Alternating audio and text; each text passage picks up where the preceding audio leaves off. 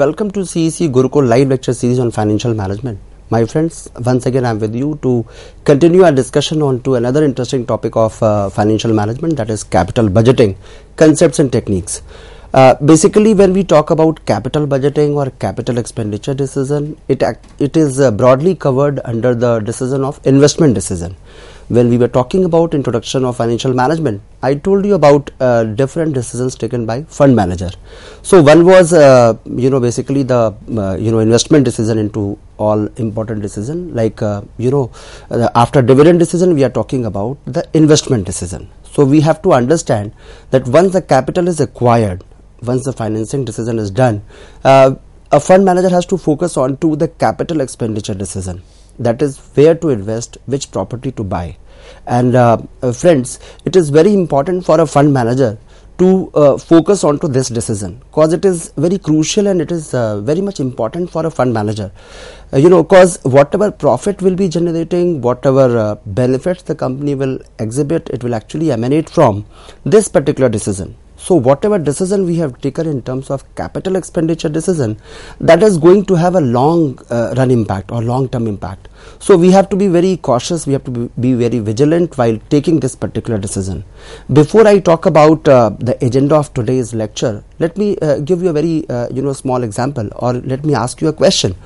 Suppose if you have to buy a pen and you have to buy a property, and I ask you a question, will you devote the same kind of time, or will you make the similar kind of effort into both the buying decisions? Obviously the answer is no, because when I have to buy a pen, you would say obviously that sir, it is not that important decision because the involvement of money is very less, it is not going to affect me for long run. So if somehow my decision is wrong, I can give away with that particular decision, I can discard that particular decision.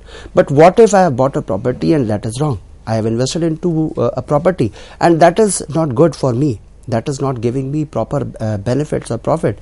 So that decision actually involves our greater involvement of our time and effort. So we have to understand that when we are going for revenue decision, revenue expenses, we need not to bother much. But when we are taking a decision for capital expenditure, as we understand what is capital expenditure, the one which is related to acquisition of a property or an asset. So obviously that decision is going to be very important for us. So in this particular chapter of capital budgeting, concepts and techniques, we'll be classifying this lecture into different parts. So in the first very part, I'll be telling you about the different concepts behind this capital budgeting decision into financial management. And in today's lecture, I'll tell you first basics of capital expenditure decision, what are the basics or the fundamental principles which we are supposed to follow while taking this decision of capital expenditure. I'll tell you about the importance of capital budgeting decision. I'll also explain you the process of capital budgeting decision, what are the different steps involved into this particular decision. Then the way we classify this capital budgeting decision on different bases, what are the different bases for classifying this particular decision, that we'll discuss. We'll also talk about the basic principles in cost benefit estimation which we are supposed to follow as a fund manager. And there is a debate on accounting profit versus cash flow approach into financial management. I'll tell you about the drawbacks or the limitations of accounting profit, and that is why we are not basing our decision onto this particular accounting profit. Rather, we go ahead and we calculate, we go for estimating the benefits and cost via cash flow approach. And then I'll be telling you about the relevant versus irrelevant cash flows. And after understanding all these fundamentals of capital budgeting decision, will move on to the techniques of capital budgeting. So let me first tell you what is capital budgeting decision. The term capital budgeting sounds like you have to go for preparing a budget, but basically it's a capital expenditure decision. We have to make a decision for our capital investment. My dear students, remember, taking financial decision is very, very crucial for even our household matters. Suppose if I have to take a financial decision for my family matters, then too I have to be very vigilant. But my responsibility doubles the moment I have to take care of somebody else's finances. Suppose I am appointed by my company as a fund manager and I have to make a financial decision for their purchase of a property. So obviously my responsibility is double. And remember, I cannot say, suppose in my household matters, I am giving a decision, I have to buy a car, and I am saying that a particular company is good, a particular brand is good, and within that a particular model is good, and I need not to give any justification to my family members. Suppose if I am going to make a decision, and I am a decision maker or taker, but when I am taking decision or making decision for my company on behalf of my employer, I have to give a justification. That too, it should be quantified. So in this particular chapter, whatever decision we are making or taking, we have to remember that it should be supported or backed by quantified logical answer, which is known as QLA. So I have to give a logical answer, that too quantified. I cannot say that I feel like it is good. And remember, once I am getting a reason for selecting a particular project, I need to give a valid reason for rejecting other available options. Suppose I am saying option A is better and B and C are not good, then obviously I will have to give a justification why B and C are not good. So in this particular chapter, in this particular topic of capital budgeting or capital expenditure decision, we have to analyze all the proposals available, and we have to give a quantified logical answer in support of our decision. In this background, I am telling you what is capital budgeting decision. Capital budgeting decisions are basically related to the allocation of funds to different long-term assets. Now here is a question. Which asset is known as long-term asset, which asset is known as short-term asset? In terms of accounting, normally any asset which is going to be used for more than one financial year, obviously that is regarded as long-term asset. Or we are already aware about the capital expenditure parameters, that if any expenses is resulting into acquisition of any asset or property, or if it is going to increase the efficiency of my operations, then obviously it is going to be my capital expenditure. Apart from this, we have another parameter called whether it is recurring or non-recurring. If it is of non-recurring in nature, obviously it is a capital expenditure. So on those parameters which we have already used into financial accounting in making a decision, in deciding whether a particular expenditure is a capital expenses or a revenue expenses. So here we have to focus on to the capital expenditure only, the capital budgeting only. So any asset which is going to be used for long term, for that we have to take a decision. So capital budgeting decisions are related to the allocation of funds to different long term assets. It involves the entire process. There is a list of process. There is a long process of decision making with reference to acquisition of long term assets whose returns are expected to be received over a period of time. Remember, my dear students, I am going to buy a property today. So cash is going out today. Outflow is happening today, but the benefit or the cash inflow I'll be receiving across the life of the project. Suppose if I'm buying a plant which is having a life of 10 years, so benefit I'm going to receive in future. So we may have a stream of cash inflow in years to come, but the cash outflow is actually happening today. So we have to understand that it starts from the idea generation, that which asset to buy. I have recognized the need of buying a particular asset, and I have understood that I have to buy this particular asset. After understanding that, I have to analyze that what are the different available options, and then I need to analyze all those options on the basis of their cost and benefit, and then ultimately or eventually we can come with a decision on the basis of quantified logical answer that yes, plant A is better, or plant B is better, or plant C is better. Into this particular capital budgeting decision, it may also be related to purchase of land or building or any plant, or at times we have to make a decision for launching a new product, or we have to go for extending our product line. It can also be related to line extension of my product. So remember, normally we feel that when I'm going to purchase a piece of land or building or plant, that only involves the capital expenditure decision. But remember, if you are dealing with products and you are going to launch a new product, you have to understand whether this product will be successful for me, will be profitable for me or not. So I'll be conducting all viability and feasibility study for that particular product. So my dear students, even the launch of new product or extension of your product line is also covered into this capital expenditure decision. It may also be related to existing plant.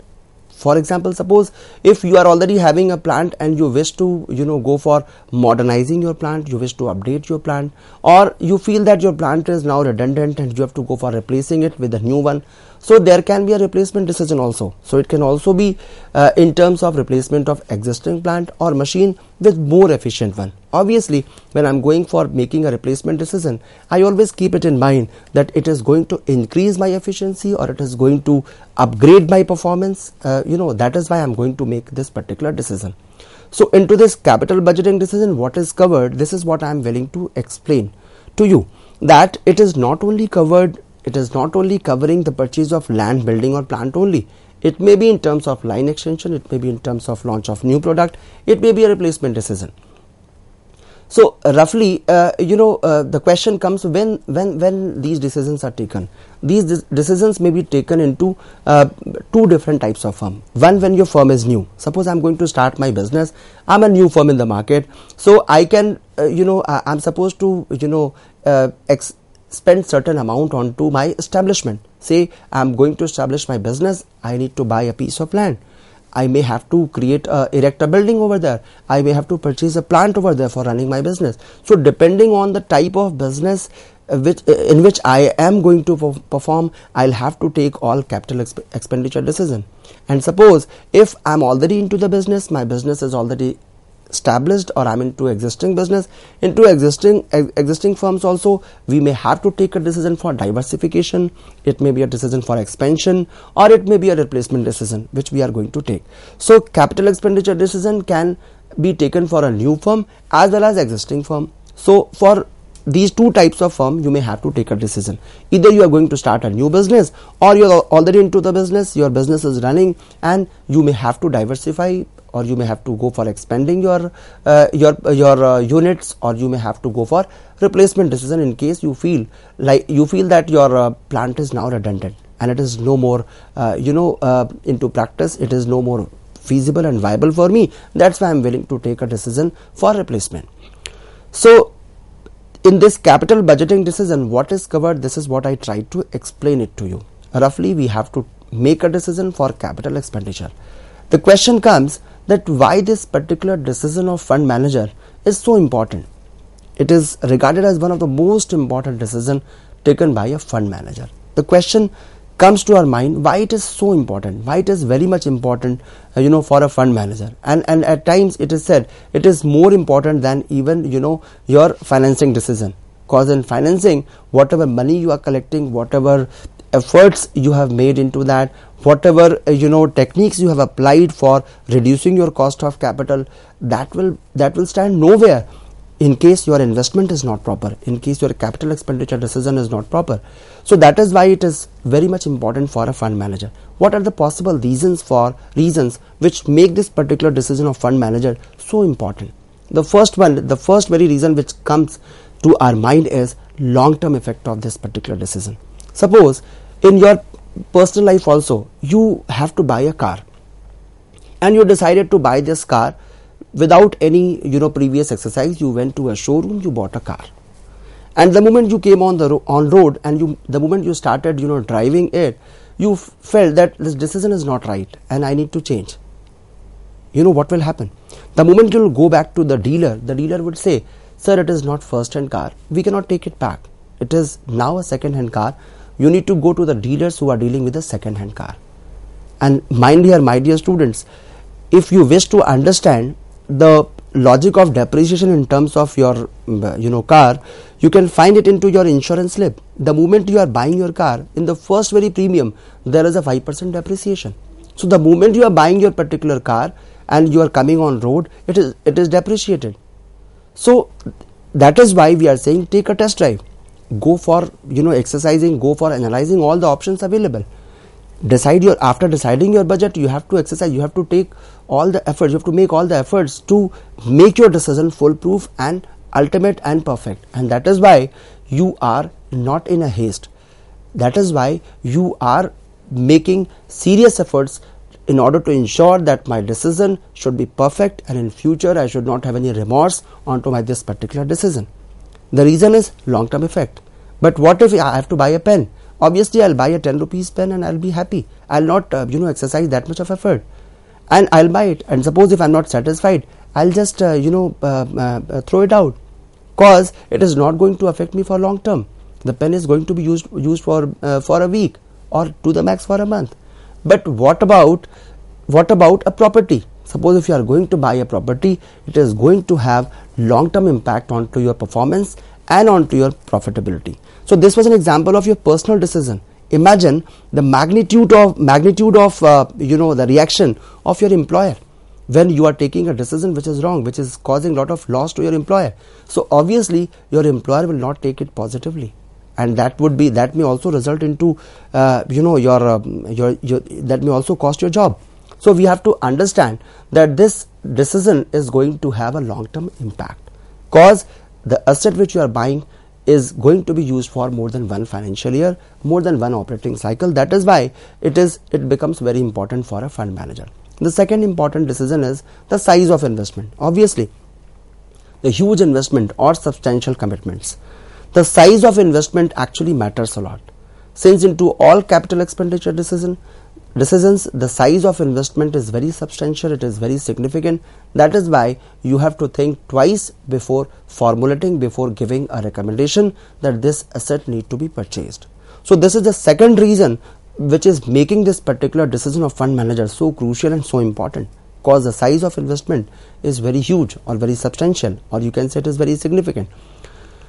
When we go ahead, another important reason which makes this particular decision very crucial is irreversible decision. You can't reverse it. As I gave you that example, if you are not happy with your decision, you want to reverse it, you can't reverse. Some students of mine, they come to me and say, sir, why can't we reverse? We can sell it out. Yes, my dear student, you can sell it out, but there is a cost to it. There is a cost of reversal to that particular decision. And in case of companies, who is going to bear that particular cost of reversal? When the shareholders are investing their hard-earned money into your company, what reply are you going to give in front of your shareholders that this is a decision which we have taken is wrong and it is costing, say, 20 crore rupees of loss to the company? Obviously, they will not be taking it happily. So this irreversibility of your particular decision is actually another important reason which makes this particular decision of capital expenditure very crucial and very important. Another reason is, after long-term effect, huge investment and irreversibility, it is going to affect your capacity and strength to compete. Remember, in today's era, you have to compete. Your competitors are actually very vigilant. Everybody is on the move to cut the cost. And in this era of competition, if your capital budgeting decision is wrong, it is going to affect your capacity, it is going to affect your performance, it is going to affect your cost, and obviously if all these things are affected, it is going to affect your strength to compete with your competitors in this era where the competition is cutthroat. So we have to mind here that this is another reason which is making this capital expenditure decision more crucial and more important. So cause of these reasons, this particular decision increases the responsibility of a fund manager due to these reasons which I have discussed: the long-term impact, huge investment, irreversibility, and an impact on capacity and strength to compete, which makes our responsibility double or triple, you can say.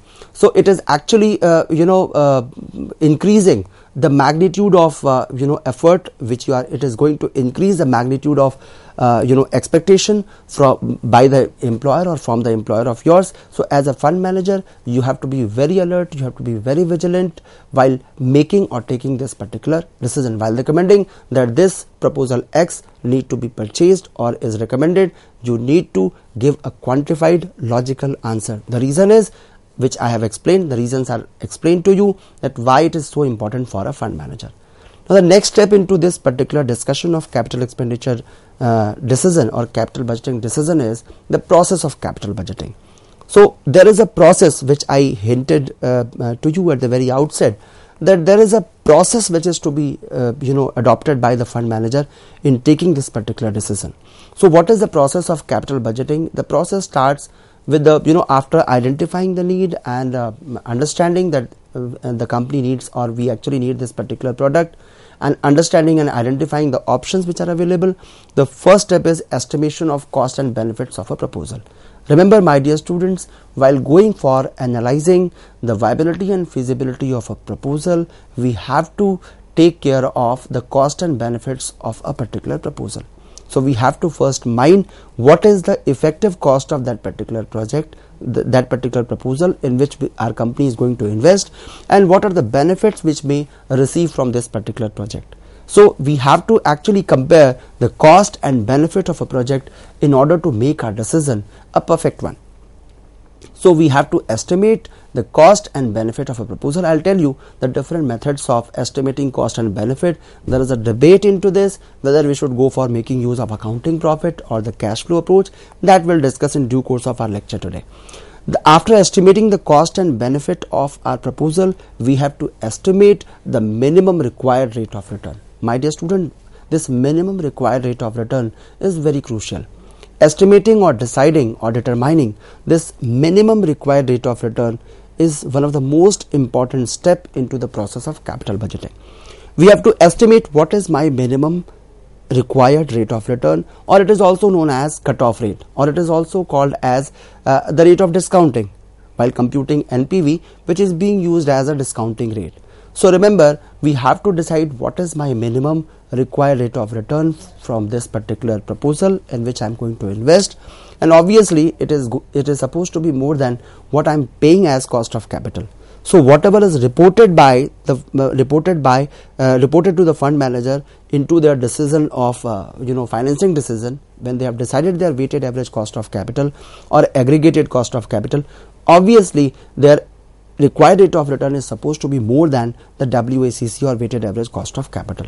So at the second step after computing the cost and benefit of a proposal, they have to decide what is my minimum required rate of return from this particular proposal. And once it is decided, we have to evaluate the different proposals in order to decide, in order to select the best possible option for our company. Remember, my dear students, cost and benefit is important for a fund manager.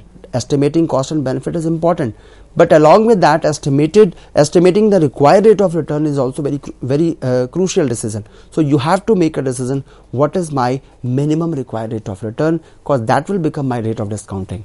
And after estimating my cost and benefit and minimum required rate of return, I'll go for evaluating the different proposals by making use of different techniques of capital budgeting, and then depending on the type of technique I'm using, I'll be giving a decision, I'll be giving a quantified logical answer with the support of the logics that this project is the best one for the fund manager. So this is the process of capital budgeting decision. At times it is said that capital budgeting decision is a unique one.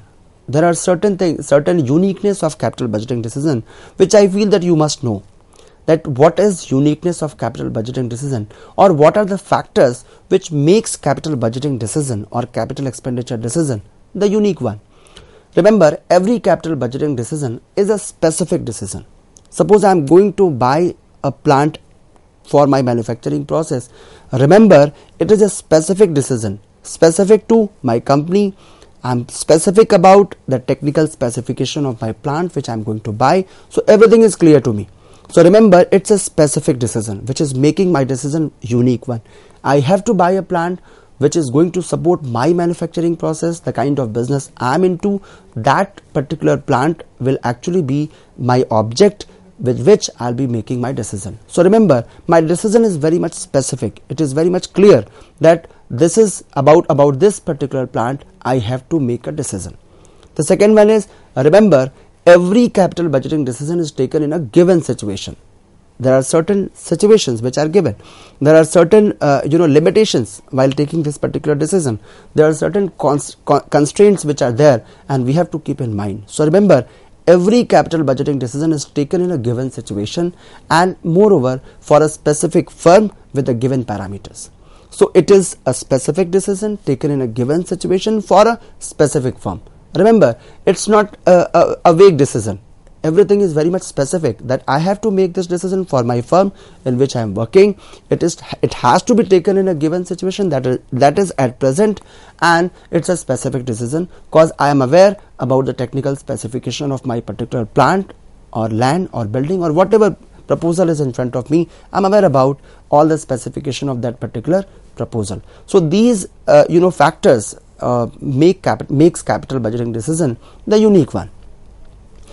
After understanding the uniqueness of this capital budgeting decision, the point comes to understand the classification of capital budgeting decision. At times my students are coming with a question that, sir, they are coming to me with a question that, sir, in a particular numerical problem, there is a term written called mutually exclusive project.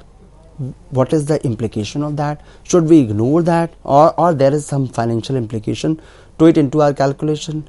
At times they are saying, sir, there is no mention of a mutually exclusive project. What to do? What is the impact of it? So my dear students, we have to understand these terms are coming out of classification of capital budgeting decision. So if these terms are clear to you in the very basic lecture, in the very first lecture which I am delivering today, obviously while applying those techniques you will not have any confusion or any doubt. So I am just telling you the classification of capital budgeting. This decision can be classified on two different bases. One is on the basis of decision situation which we are taking, and the second is on the basis of firm's existence. So I'll be starting with the first basis of classifying my capital budgeting decision, that is on the basis of decision situation.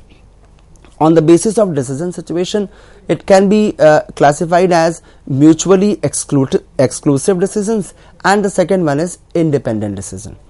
So let me tell you about the mutually exclusive decision. What is mutually exclusive decision? Remember, when two or more alternative proposals are given, we can only tell them to be mutually exclusive when the acceptance of one alternative results into the automatic rejection of all other proposals.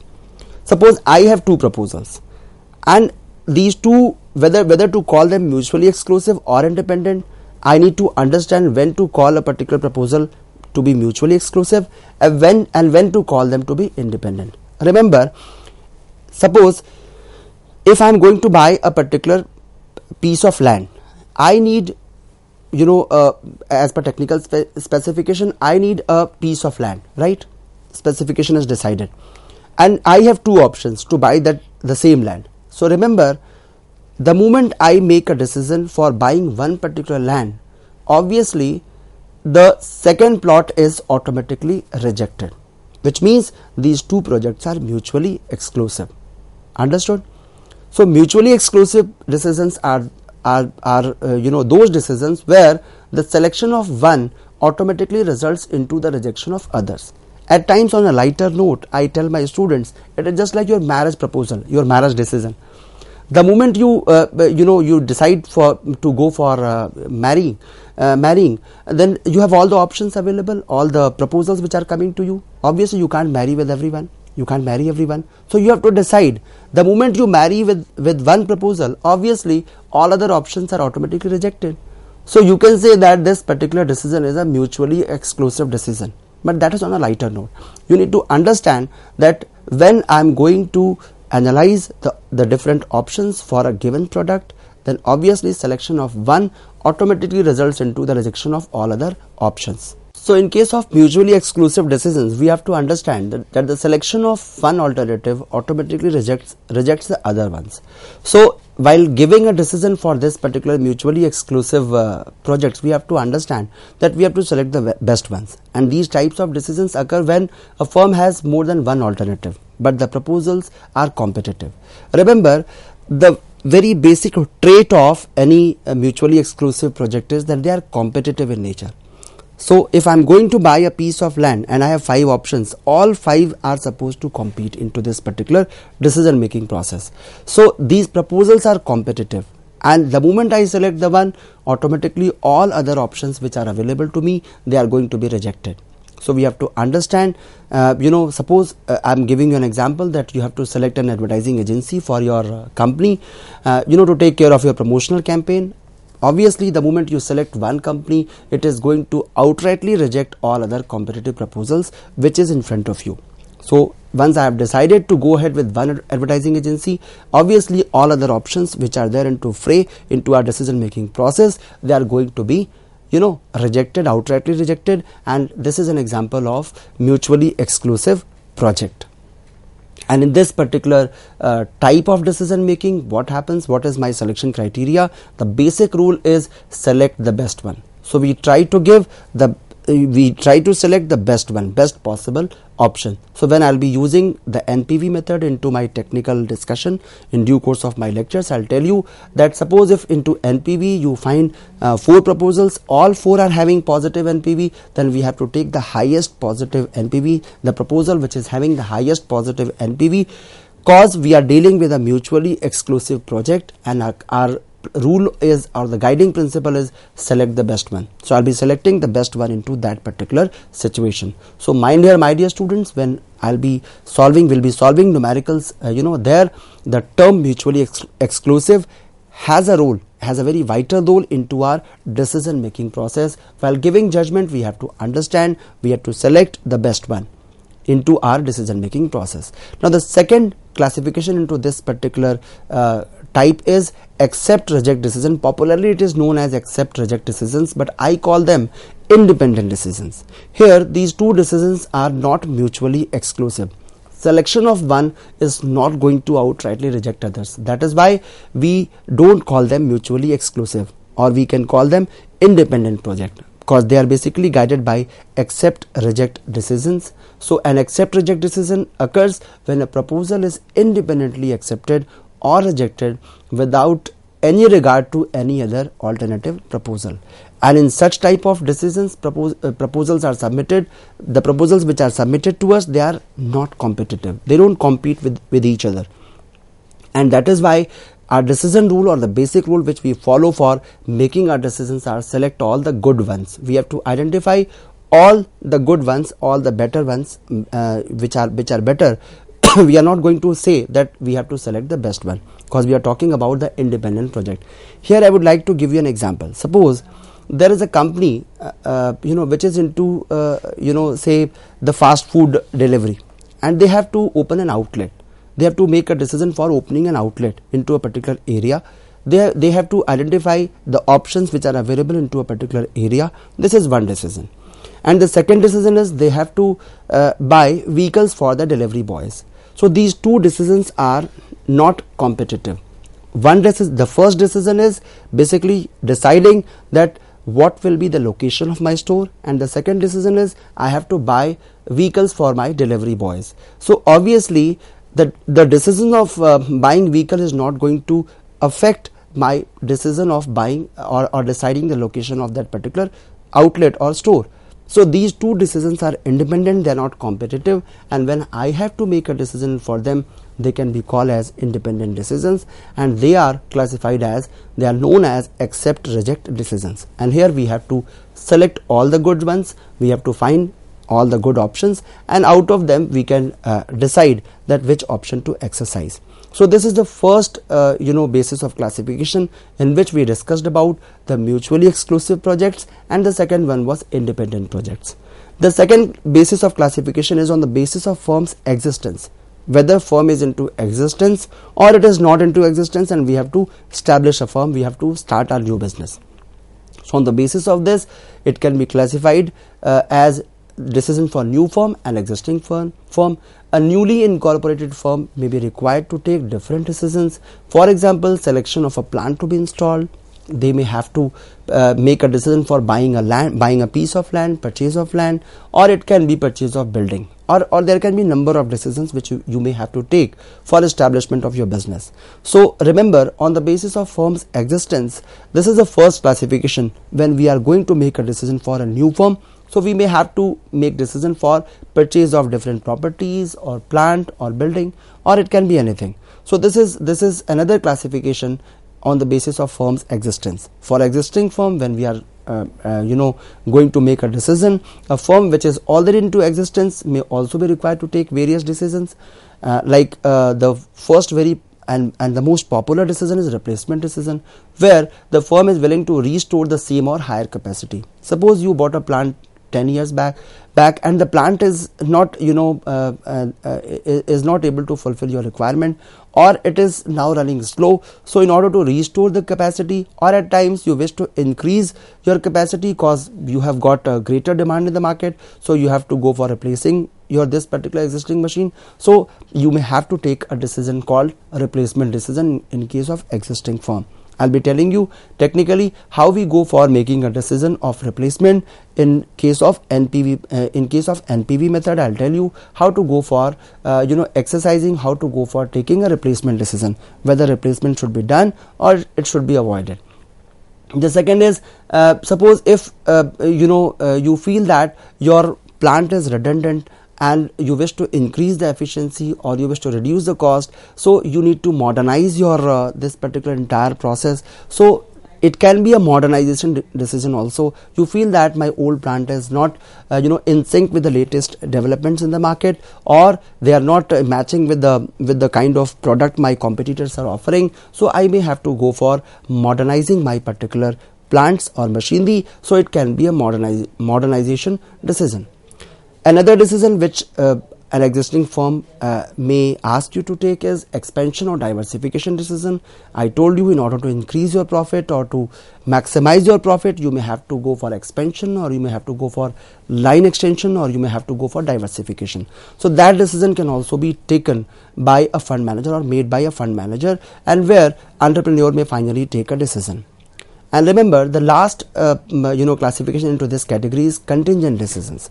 Remember, contingent decisions, when we talk, the term itself is indicating that they are inevitable. You have to take. Suppose you have modernized your plant, right, and your workers are trained with the old machine. So obviously they need to undergo some kind of training.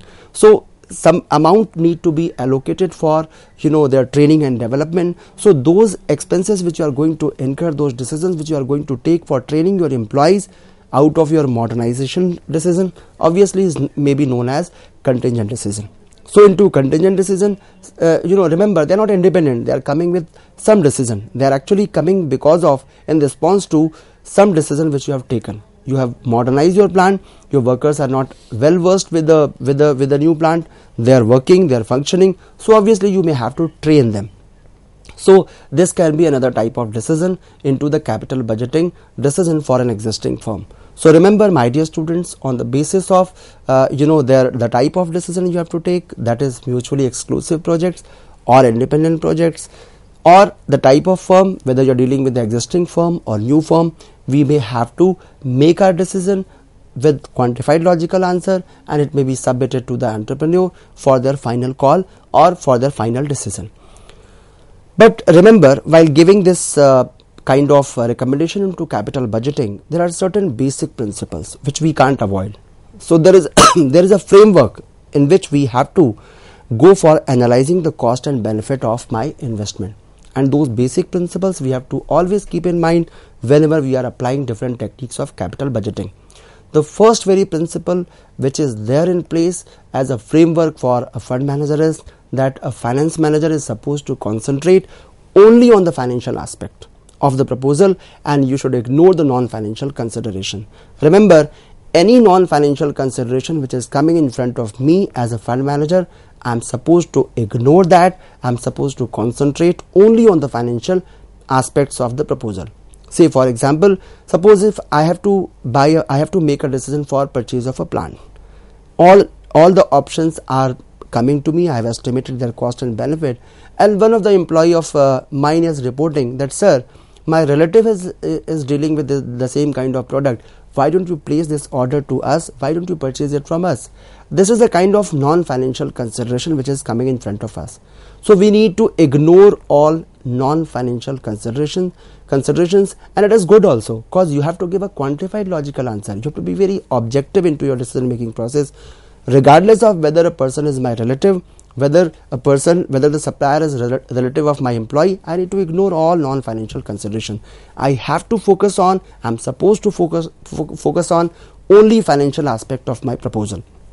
The second very basic principle into estimating cost and benefit of investment is the cost and benefit associated with the proposal are known with certainty. This is a kind of assumption which we have to take, that the cost is known to me because I am going to buy a property today and I know the price of that particular property with certainty. Along with that, I also can estimate the stream of cash inflows, the stream of profits or benefits which I'll be retrieving from this particular investment in years to come or across the life of that particular project. So this is another basic principle which we have to keep in mind, that cost and benefit associated with the proposal are known with certainty. My dear students, at times while dealing practically with such kind of proposals, we are not aware about the benefits of a proposal with certainty. So there we apply, we include the certainty equivalence into NPV. That I'll be telling you numerically also, the way we try to make our uncertain cash flows certain. So we have some certainty equivalents which we may apply. But as far as basic principle into this particular decision making process is concerned, we make an assumption that the cost and benefit of the proposal is known with certainty. Moving ahead, another basic principle which is there with us is that we assume that capital budgeting decisions are taken with the primary motive of increasing the profit of a firm. Obviously, into all decisions of a fund manager, the prime objective is to maximize the shareholders' wealth, to maximize the profit. And here also we have to keep in mind that whatever decision you are going to take, ultimately or eventually it need to be profitable. And the last one is there is no capital rationing. You need not to bother about the funding, because we make an assumption that that has already been taken care by the fund manager into the financing decision. They have already allocated fund for this particular decision. So there is no capital rationing, there is no limitation of capital for making our decision. So with these assumptions or with these basic principles in the back of our mind, we have to make or take our decision. Now the question comes, what is the technical procedure of decision making into a capital budgeting decision? The first one is the estimation of cost and benefit of an investment proposal, which I'll tell you how to estimate cost and benefit of a given investment proposal and what should be the basis of evaluating the cost and benefit, whether it should be accounting profit or it should be the cash flow. Second is obviously this is what I said, accounting profit versus cash flow approach. The next one is estimation of minimum required rate of return, and after you have decided these things, you have to select an appropriate or suitable technique of capital budgeting on which you will be basing your decision, and that is something which is to be decided by the fund manager on the basis of his or her own discretion, that which method will be applicable for, which method will actually be the best fit for the company for this particular decision or for this particular proposal. The question comes, what if I am going to estimate the benefit via accounting profit approach? The benefit of a proposal may also be computed with the kind of profit generated out of this particular, the kind of accounting profit which is generated by this particular proposal, and it may be based on that also. But remember, accounting profit, although it is usually regarded as a medium to judge the efficiency of any firm, but when it comes to analyze or estimate the value or benefit created by a proposal, we don't consider it to be a better idea to go ahead with the accounting profit because of certain limitations, certain inadequacies which are there into the accounting profit, and that is why we shift to cash flow. So here it is my duty to tell you what are those limitations of accounting profit, cause of which we are not estimating the benefits of our proposal via accounting profit, and they are known as reasons for inadequacy of accounting profit. The first very reason which is there in place, and to which you will agree also, that our accounting profit is affected by so many discretionary accounting policies followed by the firm. Suppose one firm is following one method of depreciation, another firm is following another method of depreciation. Obviously the profitability is going to differ. The same is the case of inventory valuation. So there are number of points into financial accounting out of which we are getting our accounting profit, where the accountants are following their discretionary powers, and cause of that the profit from the same proposal, from the same project may be different into different firms depending on the decision taken by the accountant. So this is the first reason which is going to affect, which makes our accounting profit inadequate for estimating the benefit of a given proposal. The second very basic reason which is given here is that accounting profit includes many non-cash items or transactions like depreciation, or at times you are having an amount of goodwill into your business, your firm is making profit, you may have to write it off. you might have some previous year's losses, and you may have to eliminate or write off those accumulated losses in the current year. So cause of these non-cash items or transactions, our accounting profit is not adequate to be used as a measure for estimating the benefit of my proposal. So this is the second reason. The next reason which is given here is accounting profit measures the profit of a specific year. It is given for a financial year, one financial year. However, the cost and benefit of a proposal may occur across the life of that particular proposal. So we need to understand that the proposal which is there in front of us, for which we have to make a decision, it has a life, and across the period of its life we are going to get the benefit. So we have to rely on to we have to base our decision, base our estimation on the life of the project, not the financial year. And the next one is obviously the accrual concept, which we are following into financial accounting, which we don't follow into the cash flow estimation. So cause of this cause of these reasons, accounting profit is not a better idea to be basing our decision in estimating the benefit of a proposal, and that is why it is not preferred. And instead of it, the cost and benefits of a proposal are measured in terms of cash flows. So here the cash flow comes as an alternative. My dear students, when I am saying cash flow, it sounds to you as cash inflow. Remember, it's not cash inflow. I am talking about cash flow. Cash flow may be of two types. It may be inflow, it may be outflow. So cash flow is regarded as a better alternative into the estimation of cost and benefit of a given proposal. The term cash flow is used to describe the cash movements arising out of a proposal. When I am saying cash flow, it means it can be both ways. It can be inflow, it can be outflow, and this movement is arising because of a particular proposal which you are going to take up. Although the exact cash effect measurement is not possible for any person, but useful approximation can be done when we are going for computing the cash flow or the benefit in terms of cash inflow or cost in terms of cash outflow. We are not sure that exact cash effect measurement is possible, but still on the basis of accounting data, a useful approximation can be done with the help of given information. And here comes a term called relevant and irrelevant cash flows. My dear students, here we give a classification of two types of cash flows. One which is relevant. When I am saying relevant, it means while making my capital budgeting decision, these cash flows will be considered by me. That is why I am calling them relevant cash flows. And there are certain cash flows which are irrelevant. The term itself is indicating they are irrelevant because I am not going to consider them into my decision making process. That is why they are irrelevant for me. Now I will be starting first with the relevant cash flows. What is the relevant cash flow? Again, mind here, I am not saying cash inflow, nor I am saying cash outflow. I am saying cash flows, and it may have a mix of cost and benefit. So the first very relevant cash flow for our decision making process will be the cost of the project. Obviously that is cash outflow. So the cost of the project which I am going to take up is known with certainty, as we know that in the framework of capital budgeting decision, this is our assumption that cost of the project and benefit of the project is known with certainty. So cost of the project is actually my cash outflow, and it is relevant cash flow. So while analyzing my cost and benefit of a given proposal, I will be considering cost of project. That is why it is classified under the category of relevant cash flow. The second is a scrap value. Every proposal, every project or machine has a life. After the completion of life of that particular project, there may be some scrap value, or we also call it salvage value.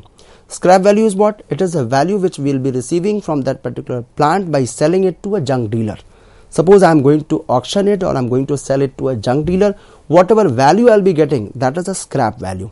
So this is also a relevant cash flow. It is also known as terminal cash inflow, which I will be telling you in due course of my discussion. So these two were actually, the first was cost, the second was revenue. Scrap value is going to result into inflow, and cost of the project is going to result into outflow. The third is revenue from the project. This is the benefit. It is also known as routine cash inflow. So whatever project I have taken, it is going to give me some inflow across the life of that particular project, and there would be a stream of cash inflow across the life of that particular project, and that is known as revenue from the project. So this is also a relevant cash flow. Next is working capital flows. There can be some additional working capital, required for a particular proposal. So if additional working capital is required, obviously it would be a cash outflow. It is relevant. There may be some downfall into a working capital requirement also cause of a particular project. Then in that case, that would be regarded as inflow. Although inflow is not coming apparently, but effectively it is causing a kind of inflow. So this is also my relevant cash flow. So in the question, if working capital is given, additional working capital is given, we'll consider it. Cost reduction in case of replacement decision. It may go for reducing my cost, or it may result into savings in variable cost. That is also my relevant cash flow. Suppose I'm going for making a replacement decision. So whatever cost reduction I'm going to witness cause of that particular decision, that is a relevant cash flow. Whatever savings I'm going to create cause of this particular decision, that is also going to be regarded as relevant cash flow. Next is tax benefit. Sorry. Suppose if I'm creating any tax benefit or incremental depreciation, that is also regarded as relevant cash flow. Suppose I'm getting some tax benefit just because of taking up this proposal, that is also regarded as relevant cash flow. It can be vice versa also. I'm getting some benefit in terms of tax, that is my cash inflow. My proposal, selection of this proposal is causing some additional cost to me, that may be my cash outflow. So remember, this is a tentative list of relevant cash flows, which includes the cost and benefit both. But here we need to understand and always keep in mind what are the irrelevant cash flows. Irrelevant cash flows are more important than considering relevant cash flows. The reason is, these are the cash flows which are to be excluded into our decision making process. And the first very irrelevant cash flow which comes into this category is known as sunk cost. Remember, sunk cost, the name itself is indicating that the money is already gone. The decision has been already taken. So sunk cost we don't bother about, because once the decision has been taken, we can't change it.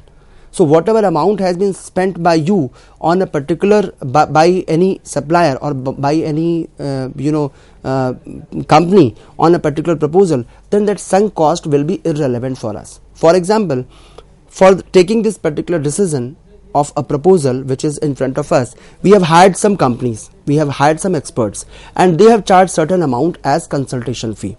So that consultation fee, the cost of consultation fee, which might have resulted into a kind of cash outflow, will actually be irrelevant cash flow for me. I will not be considering that cost because the money has already been incurred and it has nothing to do with the selection of this particular proposal. So sunk cost, if it is given in the question, we'll have to ignore it. Sunk cost is never considered, and that is why it is known as irrelevant cash flows. The second is allocated overheads. My dear students, as you know, what is overhead? The expenses which are not directly related to a particular product or a particular unit of your business enterprise. So they are supposed to be allocated to different units or products on certain basis. That is into you must have studied into the allocation of overheads or overhead costing. So allocated overheads, if they are there in the question, we are supposed to consider them as irrelevant cash flows. We are not supposed to consider them, because regardless of this particular decision of buying a particular property or a particular asset, this allocated overhead is supposed to be there. Once it is allocated to my business enterprise, it is neutral to the selection of a particular project. Whether you select the project or you don't select the project, in both the situation, in either situation, your allocated overheads are to be borne by your particular unit or a particular business enterprise. So we have to understand, allocated overheads are not considered as relevant cash flows. We consider them to be irrelevant. That is why we don't account for these particular overheads, even if the question tells us that this is the quantum of allocated overheads, we have to ignore them. And the reason I have told you, why are we ignoring allocated overheads. The next one is financial cash flows or interest exclusion principle. Remember, into this cash flow estimation, we follow a principle called interest exclusion principle. So whatever is the cost of capital, that we are supposed to ignore. At times my students are asking, sir, why do we ignore the cost of capital when the company has to bear? The reason is very much clear, because we don't want to charge this cost twice. Once, suppose if I am going to consider this interest on capital, then obviously I am going to charge it for 2 times. Or you can say that there would be a double impact onto my decision making process, because once I am going to discount my cash flow The discounting rate is coming from where? The discounting rate is actually my effective cost of capital. So when I'm discounting my cash inflow, the future stream of cash inflows, in a way I'm providing adjustment for that particular cost of capital. That is why if in the question the interest on capital or dividend on equity share or preference dividend is given, that we exclude while taking a decision of capital budgeting. While considering them to be a cash flows, we don't consider them. This is known as interest exclusion principle. So in this way, my dear students, I have told you, I have explained to you what is the relevant and irrelevant cash flows, what are the items which are included or regarded as relevant cash flows, and what are the one which are regarded as irrelevant cash flows. So after understanding this, we need to again reiterate what are the basic principles for calculation of cash flows of a capital budgeting decision. Remember, we have to take only relevant cash flows. Only relevant cash flows are to be considered, and I already explained it to you what are the relevant cash flows. The second is cash flows are considered on after tax basis, as it is said into into the field of accounting and finance, that all financial decisions are subservient to tax laws. So remember, when I'm saying that all financial decisions are subservient to tax laws, which means we cannot go beyond that particular tax law. If tax is there, tax need to be considered. That is why when we compute cash inflow, it is profit after tax but before depreciation and non-cash item. So we cannot ignore that particular taxation aspect. If tax is there, we have to consider while computing our cash flows. Cash flows are considered on incremental basis. Tax saving is considered as an inflow. Remember, tax saving is considered as an inflow. Sunk cost, as I told you, they are irrelevant. We have to ignore them. Opportunity cost are supposed to be considered. Suppose if opportunity cost is given, these are to be considered, and if additional working capital is given, that is also supposed to be considered. So in this way, my dear students, I have tried to give you a background of the capital budgeting decision. These frameworks will actually help you in applying the techniques and tools of capital budgeting. I hope you must have understood all these fundamental rules of capital budgeting decision. Thank you.